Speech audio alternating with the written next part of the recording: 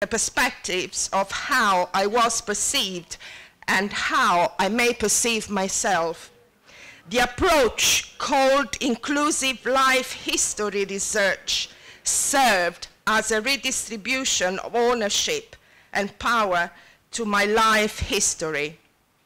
Going through the touch points, the emotions, the turning points, it allowed me build up trust and give a meaning of what happened, and that led me to the development of a new understanding of how precious my life is and how valuable my experience can turn to be today.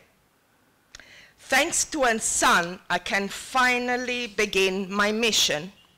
In Buddhism, there is a principle called transforming poison into medicine.